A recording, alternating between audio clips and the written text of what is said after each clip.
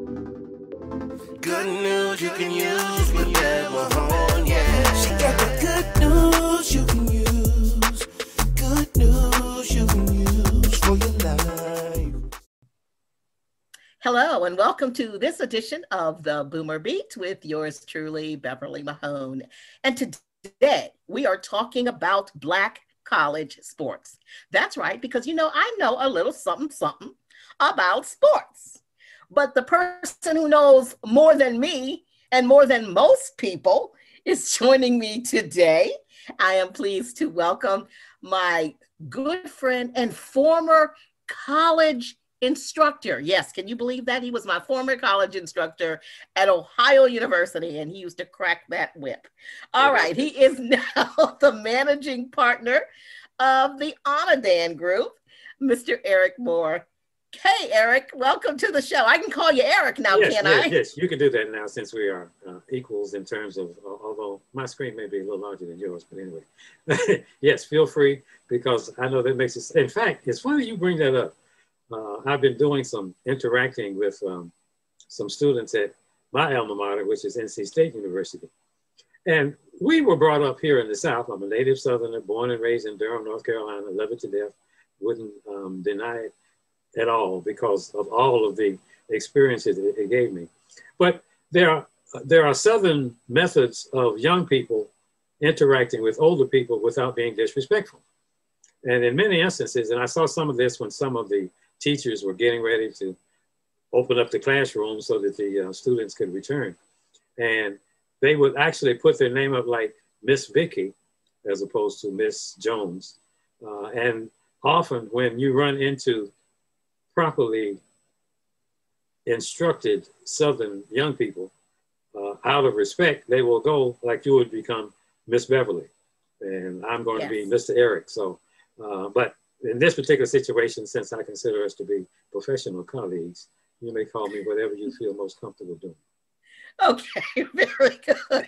And I have to share this with you, and I don't even know if you remember this, but I remember I had you for radio and television class. Mm-hmm. And I remember when you introduced yourself to the class, you said that you were from North Carolina, and you said that you, I guess most people knew of UNC Chapel Hill, but then you said if you can't go to college, you go to state. And I have never forgotten that. And I was like, I didn't really understand what that meant at the time. Yes, of course, right. I didn't have any association with the South. But when I got here, I kind of got it because everybody, UNC is so popular, et cetera, et cetera. But anyway, who would have thought that, 40 years later, we would become, coming back full circle again and reconnecting. It's a small world. Thanks to Zoom. Okay, so let's just talk about Black college sports. Sure. What is the state of Black college sports today, in your professional opinion? Good question. I have thought about that when we were kind of thinking through how would we make ourselves a resource for those around. And the teacher in me obviously wants to go back and do some groundwork laying. But generally speaking, and we kind of talked about it just before we went on the air, the state of Black college sports is, and I would put it, tenuous. It's almost like President Trump's chances of getting reelected. And I say that simply because he's out trying the best he can to shore up his base. And many HBCUs who have been trying, historically Black colleges and universities. You may also hear me say HWCUs as a way of distinguishing historically Black colleges from historically white colleges. Because in effect, there are two different purposes behind the beginning of those schools. Notre Dame was not started to educate Black folk. Notre Dame was started to educate Catholics. And a lot of times there's some backstories that go with all of this. Let me go back to the UNC right quick. Those of us who didn't have the pleasure of attending the University of North Carolina at Chapel Hill also recognized, just observing, that it had the only, for a long period of time, journalism school in the state. So there are a lot of people in our business who were trained in Chapel Hill. And in some cases, many of them have that allegiance to Chapel Hill and sometimes aren't quite as, shall we say, initiated or impartial as perhaps they should be in the journalistic realm. So the whole, you either go to UNC Chapel Hill or go to State. And then I've run into other situations where I began to interact with people, and they get very serious about the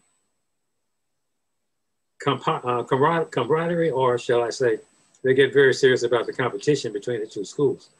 And there's a key difference historically between HWCUs, historically white colleges and universities, and historically black colleges and universities after the competition.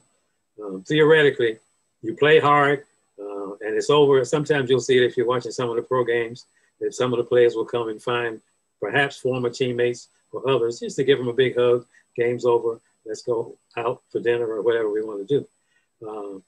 I have been to ACC basketball tournaments where ticket holders would be in the parking lot trying to sell their tickets if their team lost.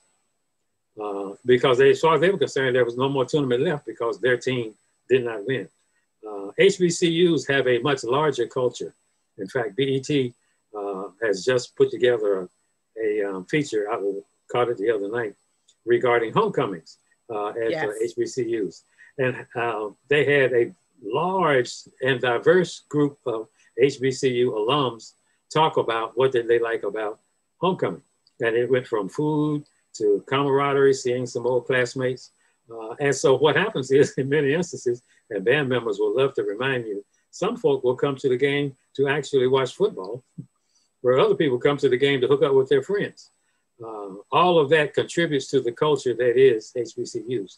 And right now, the COVID-19 and all of the unexpected, unanticipated costs associated with it are having an interesting impact on historically black college and university sports. Let me ask you a question about that. Okay. And I'm glad you brought that up because that was going to be something I wanted to discuss. But since you've opened up that door, let's walk through it. Okay. So you know that the ACC, the Big 10, the Big 12, they initially thought about it, weren't sure, but now they are moving full steam ahead. But the HBCUs said, no, we really need to be precautious about this. So we're not going to do it. Was that the best move for them? Knowing that the revenue is something that they rely on. I mean, hindsight's always 20/20 now. Yeah. What do you think? Well, Bethune-Cookman is a classic example of someone who thought through the whole process. Their athletic director is nationally recognized as just top flight people. His name is Lynn Thompson. And he actually holds the position of vice president. So he reports directly to the president.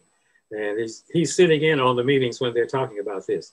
The key focus of an HBCU has always been the student. The main reason HBCUs got started was because black folk couldn't go to non-HBCUs. They just weren't admitted. And so their purpose has been to educate. Athletics just happens to be a part of the culture. And for many of them, it came down to money. In fact, I always find it interesting that Wake Forest University in Winston-Salem, North Carolina, has been often described as a big school because they're in the ACC. But their enrollment is less than North Carolina A&T. Yet A&T is a small school and Wake Forest is a big school. A lot of it has to do with the perceptions of the people making the reports. And so once you kind of go and filter through some of those reports, you begin to see, okay, this is your priority, but that isn't necessarily your audience's priority or a general view of the situation. So yes, it was just a purely financial situation that all of a sudden the Big Ten decided we weren't going to play. And then the president got involved. Yes, the Big Ten should play. And then I'm sure some phone calls were made. If you guys play, we could buy advertising and sponsorship, and that would be a revenue stream to replace the fact that you won't have fans in the stands. So HBCUs have never had that option. Too many people are often looking for the hookup. If I can get into the game free and see my friends, I'm happy, as opposed to paying for a ticket. And it's been a historical problem with HBCUs, getting its alumni, getting the former students and others who may have an affiliation with the school to just make a donation. Now, one of the good things that's coming up after all of the pandemic stuff that's going on is that schools are now focusing much more heavily, HBCUs that is, all schools, but HBCUs specifically, are focusing much more heavily on getting donations. You know, we're not all as poor as some would profess that we are. And so there is some money out there. And as a result of that money being out there, it's now a chance for the schools to go and pitch themselves as a place where you could send that money. So the key is that the HBCUs are, and if you ever get to talk to some of the top administrators, they'll say it's not our decision, it's the virus's decision. Whatever the virus decides to do, we're going to have to react to it. And so in many instances, Bethune-Cookman being the primary case, another one is Florida Memorial University down in Miami Beach has also shut down spring sports. There are a lot of schools who are sitting on basketball schedules and have not released them yet because who knows what's going to happen. I mean, I just heard today that a quarterback from Clemson University has been tested positive for the coronavirus. He won't be playing until Saturday's game. Well, okay, the second string quarterback who has already got the chance to play when they're running up the score with everybody is going to start. And then Lawrence will be able to perhaps be free to go. And the president has the top doctors in the world taking care of him so he can go into the hospital and come out. Everybody doesn't have that kind of connection to those kinds of resources, especially HBCUs. Now, fortunately, there are some experts in the line. Howard University's president, for instance, is a medical doctor. And because of that, he can look at it from the medical standpoint. They have not made an announcement about what they're going to do. But strategically placed people who are listened to can make an impact in terms of the decision making. Okay, so you mentioned a couple of things here. Okay. Let's go back to A&T. All right. Now, you know, A&T moved out of the MEAC conference. Yes. And they are now, well, I want to say kind of like, sort of like the big dogs, not really the big dogs, but the bigger dogs. Yes, yes. So was that a good move for them, do you think? You know, that's a very good question. There are some who want to keep holding on to that tradition of HBCUs. And I don't know if moving to the Big South Conference, as A&T has done after Hampton had done it last year, was necessarily a move up. It could have been more of a lateral move and an opportunity for them to expose themselves to a different audience that may contribute to the university's growth. For them, and I always will say, okay, you get paid significantly more money than I do to make these decisions. I think they felt it was a good move for them because it expanded their mode of influence. They have played schools in that conference before. In fact, I've done some work at Gardner-Webb University, which is in Boiling Springs, North Carolina. A wonderful trip if you're going past Charlotte, take US Highway 74, and then you go into mountainous area, and lo and behold, boom, university. So many of the schools that we know about that may have been, you know, back in the cut are also similarly configured in other conferences. And from another problem that the MEAC is going to be facing down the road has to do with travel. You know, if I'm in Daytona Beach, Florida, for instance, at Bethune-Cookman University, and I've got a softball game in Dover, Delaware, at Delaware State, that's going to be a long trip. And that long trip is going to have some impact on me, like I'm supposed to be sitting in the back of the bus studying for my next test. So the travel reduction was one of the attractions for A&T because most of the schools in the Big South Conference are within North Carolina, South Carolina, and are easily reached by bus. It could be an overnight trip, or it could be you go to the game, play the game, get on the bus and come on back. So that was a benefit in terms of A&T. I'm not going to be spending as much money for travel. My students won't be out of class as long as they may have been for some of these MEAC trips. And like I said, they're going to expose themselves to a new and different audience. And it'll be interesting to see how that develops. Do you think that'll help their recruiting efforts any more than it would have had they stayed in the MEAC? There are always going to be people exposed differently to a different school than the one that perhaps they're used to. They are one of the largest HBCUs in the country. They have an engineering program. They are geared towards STEM, science, technology, engineering, and math. So they could easily, and they've been a thrust in the North Carolina system, University of North Carolina system, to diversify the student body. So I think, yeah, they're going to get some benefits out of it. From an athletic standpoint, they're going to be looking for large, chunky linemen for the football team, which tend to be gentlemen that don't look like you or me. So from that standpoint, I think they're going to get some benefits out of it. And A&T is a good school. They've got a good reputation. They have had some national recognition. Of course, they won the Celebration Bowl out of the MEAC. And again, we're dealing with perception. I know you've heard me say no such thing as reality, only an individual's perception of what is taking place. And as long as the perception is that they are on the uprise or growing and getting bigger and better, then there's a possibility they're going to benefit from this particular move. And then we'll see what happens down the road. Okay, speaking of recruiting, earlier this year or late last year, the #1 high school recruit in the country decided that he was going to attend an HBCU, much to, I mean, I was totally shocked. I expected him to go to Duke or Kentucky. That's where I expected. Yep. But then he announced that he was going to Howard University. Now, I have two questions. Was that really a smart move on his part? And number two, do you see more of a trend of the top Black athletes moving towards HBCUs? Why or why not? Ooh, just throw me the easy question. You know, I'll take this off balls anytime. Well, you're the expert. I'm asking you because I want to know what you think. I don't think a lot of us realize how impactful the George Floyd live on television practically killing impacted a lot of people. There are a lot of people who did not understand that these kinds of things were going on until they got to see it with their own eyes. That has also had an impact on athletes because having gone to a historically white college, it can beat up on your psyche when you're dealing with negatives. In fact, my daughter and I have talked about how on the NC State campus, if you walk by a certain dorm, you could get called certain names. And if you looked to see where it was coming from, the dorm was so far away, you couldn't really, get over there in time. And of course, by the time they saw you coming, they'd hide and everything would be, I don't know what you're talking about.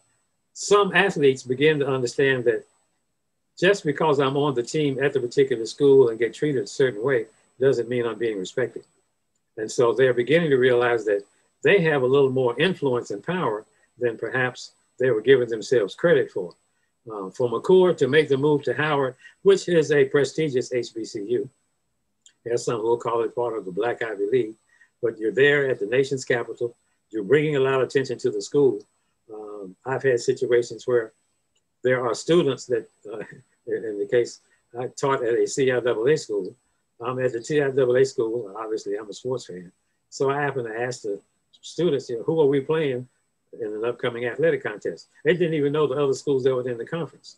So of course I turned that around into a speech to inform. So you're going to inform your classmates about one of the schools that's in the conference, or go do your research, et cetera, et cetera. So there are still a lot of people that don't know what HBCUs are, don't know why they existed. And so the George Floyd situation, as well as the Breonna Taylor situation, say their names, and all of the protests that went with that, I think are opening some people's eyes to the point that athletes are saying, why should I go to this college and make all of this money for the head coach and not necessarily get any benefits myself? So maybe if I can go to a place where I can enjoy myself and where, yes, I may be an athlete, but I don't necessarily stay in a separate dorm. I stay in the same area as other students so I can interact with other students and be a lot more normal than the superstar that many of them are professed to be. But Howard isn't one of your, it's the elite of the elite in the HBCU realm, but it elite when it comes to basketball programs. I mean, Agreed. I really would have thought that he might have considered North Carolina Central with, you know, LaVelle Moton there, who's had how many back-to-back MEAC championships? The interesting thing is, no, I see your point, and it's not going to happen overnight. But if he comes and there's talk about others of similar skills coming, and all of a sudden Howard wins the MEAC, then they've got immediately entry into the NCAA tournament. They get to the NCAA tournament and show their stuff on television because all of the games are going to be televised. Then that may, in effect, begin to have an impact on the school itself and its success. I mean, we are still talking about Norfolk State beating the number 2 seed back when can't his last name, Okoran is his last name, until he was, and Hampton comes right behind it. And I've heard the stories that Hampton went to the NCAA playoffs. They were so enamored with the cheerleaders that they invite the cheerleaders to come to the local hockey game just to cheer because it was a totally different perspective. You know, and you've been to both events, and you know there's just a whole different style. Yes, yes. And that's part of the HBCU experience. Yes. So there are people who really enjoy that, look forward to it, as well as going to the game and watching the band. In fact, it took me a while to understand. I went to the, it was called the State Fair Classic, Prairie View A&M and Grambling State. They play every year in conjunction with the Texas State Fair, play it in the Cotton Bowl. So I was there working with Television Network. And so I'm there and everybody's there, of course, getting all psyched up. And this is when Prairie View wasn't very good. And so Prairie View's getting beat up and the Gramblings maybe up by 2 or 3 touchdowns at halftime. All of a sudden the place empties. And so the SID, Sports Information Director, looked at me and said, don't worry. They just know that after halftime, I might as well just go into the fair because we know what the results of the game is going to be. And sure enough, right after the band, Grambling's band played, Prairie View's band played, and then half the stadium emptied because they were going to go on to the State Fair. That was the other reason for being in town. And the State Fair knew that, so they made it very easy for them to have their game in the Cotton Bowl and then just walk out the gate and head on into the State Fair. To the point that they actually added an extra game with Southern and I think Prairie View also at the Cotton Bowl because they recognized that once I got your tickets and you paid to come into the game, you know, that's revenue for me that may or may not always go to the schools. So yes, they will not be world beaters overnight.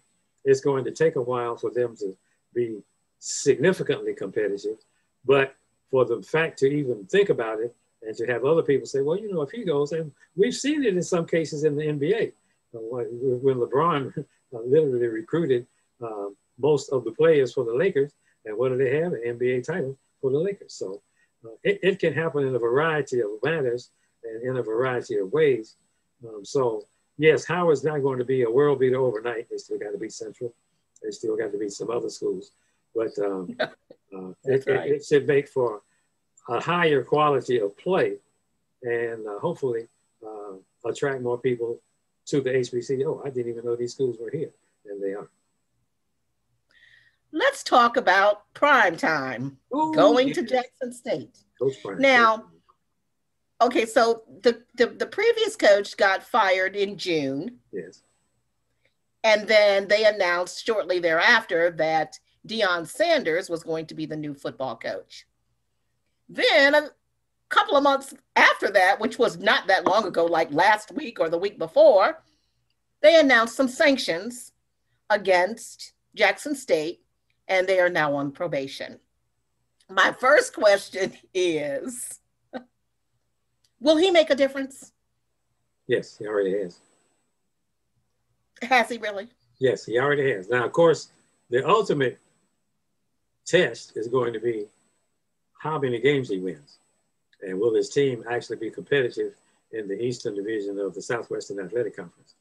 But his connections, in fact, I laugh because he's promoting a certain food product and appears on that food product Jackson State had signed an agreement for apparel, etc., with Nike. Well, it just so turns out that Coach Prime, as he likes to call himself, is a Reebok representative. Well, now they worked it out. Everything is negotiable. So now Jackson State is a Reebok. No, I'm sorry, Under Armour. I said Reebok. Oops, excuse me. Yeah, he's an Under Armour. Now they might have to pay for that. Your mention on my show. It wouldn't be nice if we could get some of those perks. It would. A lot of people are like, oh, look at that Ford sitting over there. Or look at that Chevrolet, not knowing that Chevrolet and Ford paid for the privilege to be the only vehicle that the FBI is driving around when they're catching people. Anyway. Exactly. But yes, Deion has made a difference. In fact, he's still putting his staff together. But the connections that he has and the fact that he wanted to coach, the other little caveat is that he was not a candidate for the head coaching job at Jackson State until he became a graduate of Tougaloo College. And in many instances, part of the strategy for HBCU staffing for athletics is that not only do you coach, but you may teach a class, you may be a dorm director. They give you a second job so then they can put the two together and you will tend to get a reasonable salary as a result of that. Well, it's going to be tough in a college environment, and I know you've run into it. If you don't have an advanced degree, you can't teach children with the same degree or aspiring for the same degree that you already have. So if I want to teach people who are aspiring for a bachelor's degree, I have to at least have a master's. Well, if I'm going to be on the college campus and interact with people that have bachelors, I must at least be equal to them. So the fact that Deion got his bachelor's degree from Tougaloo made him an even more qualified candidate because he's already said all along he wanted to coach college football. He tried to go back to his alma mater where they could have perhaps made some arrangements, but I guess chose not to. But he stuck to it, and he's already having an impact, trust me. And you'll find it out when he finishes his recruiting. He's already recruited his son. I don't know if the son has accepted the offer or not, but he's got a big name. He's got a lot of attention, and in many instances, that's going to help contribute now. Then, of course, as things kind of settle down, we'll see if he can coach. Well, I will tell you this. I follow him on Twitter, and I've been tweeting my grandson's football videos to him like almost every week. And I'm sure he's probably like, who is this crazy woman? But I just want him to know that, you know what, my grandson's got skills. And you might want him somewhere down the road, maybe. Good point. Very good, very good. That's how it's done. It's done all the time. And now with the technology becoming more accessible, like you just say, you just put together a highlight tape and send it, and that can sometimes get people seen that might not normally have been taken a look at, because you got camps, of course, you got videotape, and you got other methods of exposing good players. And there are plenty of players around. It's a matter of them deciding where they want to go. All right, so I'm going to do a little round robin here before we get ready to wrap this up. Okay. Which HBCU do you believe has the best overall sports program? Ooh. Ooh. Not just football, not just basketball, but overall. Well, off the top of my head, I would say Bethune-Cookman. And I say that because their football team is always competitive. Their women's basketball team has won 2 straight MEAC championships.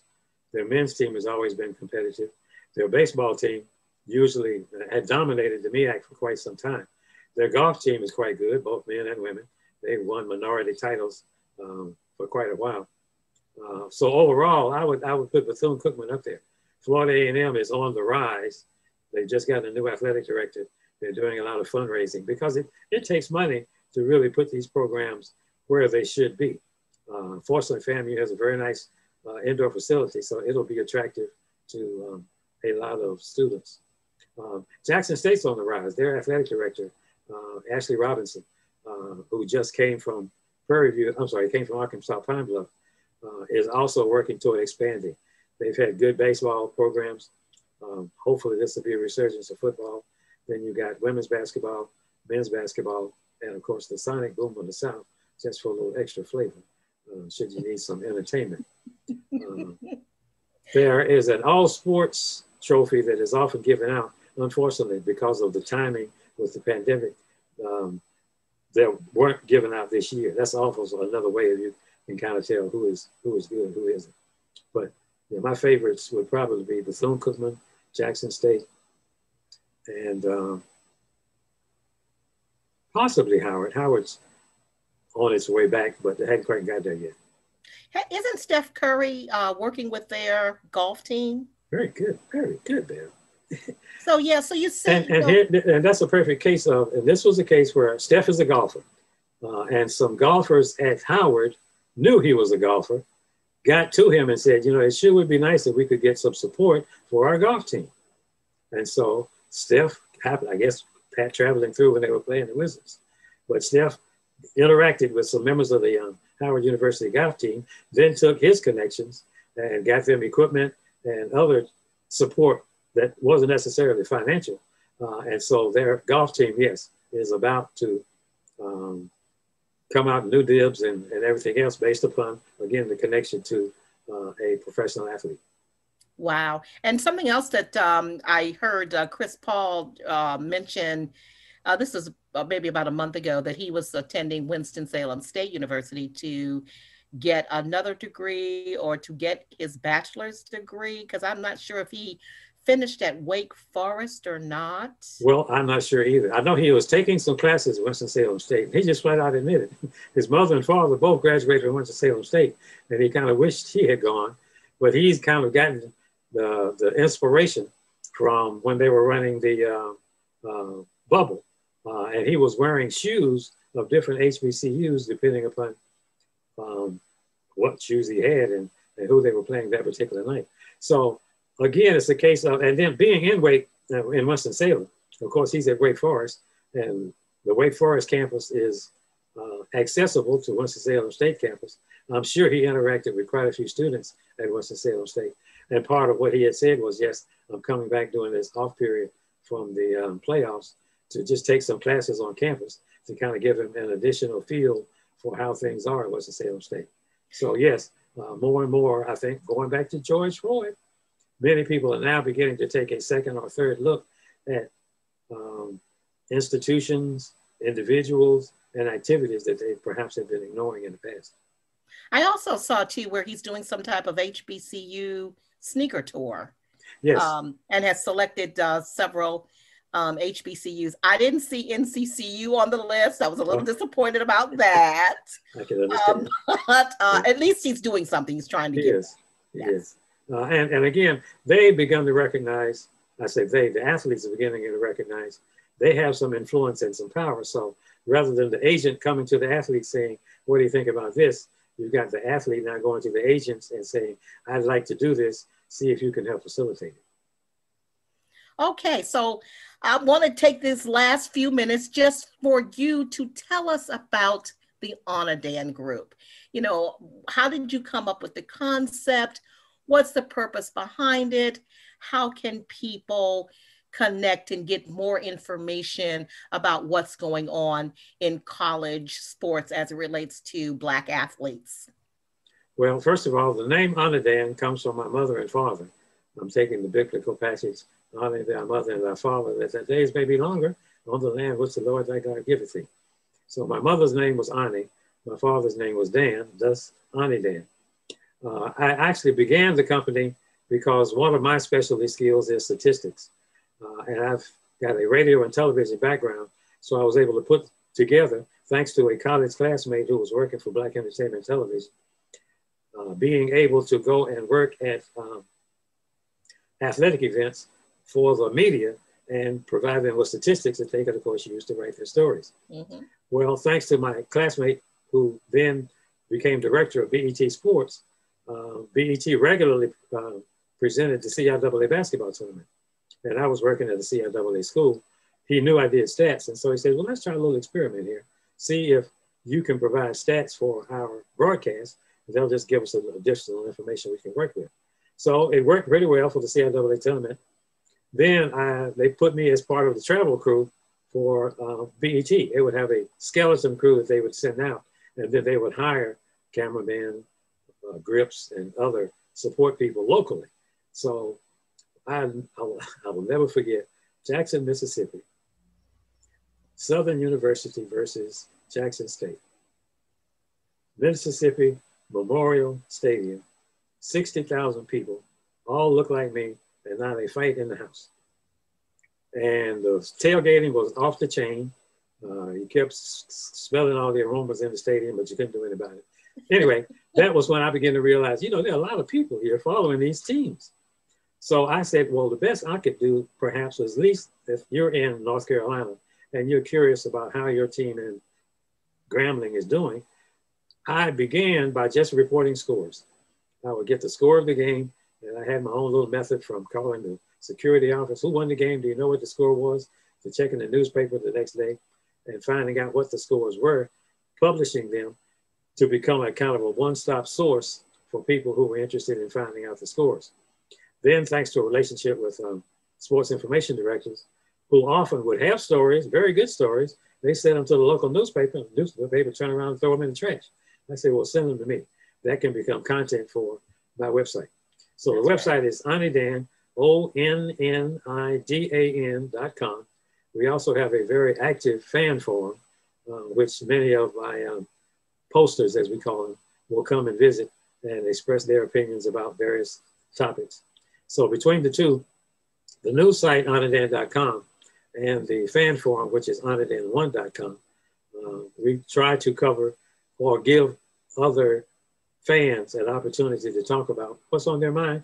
And so far, so good. We've been doing it for 33 years, as well as hooking up with a guy named Lou Williams, who produces a Black College Sports page. Not chicken wing, Lou. No. Okay. I had to say that. Okay. Yes, you did. No, it's not chicken. Yeah, I know a little something, okay? Very good.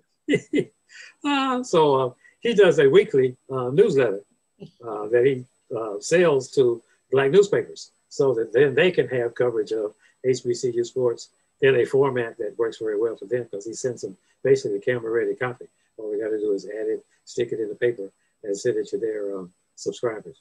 So we're providing information to other Black media outlets. Been working with some people who are also covering Black colleges in different parts of the country. And we are now talking to each other thanks to the technology and a couple of Zoom calls. And so as a result of that, it'll always be available. There's a place called HBCU Game Day, who has gone one step up because they actually have cameras. And many of the participants in the Black sports media realm are either former people that used to work at stations like yourself, or people who came up through the ranks and were broadcast majors and didn't perhaps get the opportunity they had hoped. So they said, oh, what the heck, we'll just go out on our own. So thank you very much, and I'll tell the world. I'm very proud of Beverly Mahone because she was an excellent student, and I guess she invited me to be on her show. Please be a good baby boomer and support her as best you can. You are so funny. You were the hardest professor that I ever had. But you know what? You didn't take my mess. And I guess that's what I really appreciate about you to this day. And I also have to tell you, Bruce and I have often spoke, maybe 5-10 years out from graduating. Bruce Dunn. Yes. And I always talked about you and the influence that you had on us because we had not been exposed to African-American anything at Ohio University. That's true. You're right. So the fact that you were there, the fact that, you were nurturing, but yet tough on us to show us that, you got to get the work done if you want to be successful. Correct. So we have always appreciated that. So. Well, I'm glad to hear that because you never really know if you're having an impact until sometime later and you get to interact and oh yeah, they'll say, I remember when you said, and you're trying to go, did I say that? Yes. If I did, okay.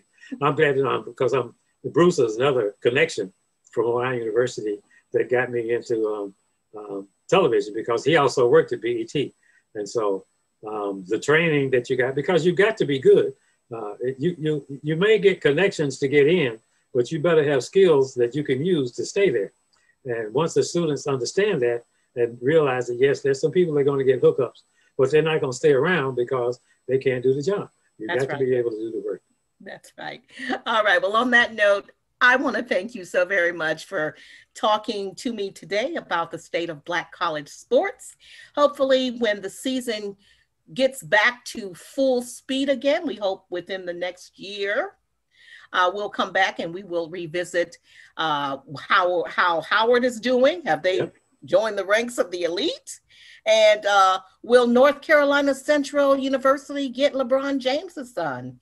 Good question. Very good question. Because trust me, I'm sure that Lavelle, the head coach, has a relationship with LeBron. He does. Some of LeBron's people. So that could very well happen. And by the way, just to show you how people are anticipating the impact that Makur is going to have on Howard, he hasn't played a game, but he's on the preseason all-conference team. What? Yes. Okay. Has not played the game, but the MEAC has put him, well, the coaches and SIDs have put him on the preseason all-conference team.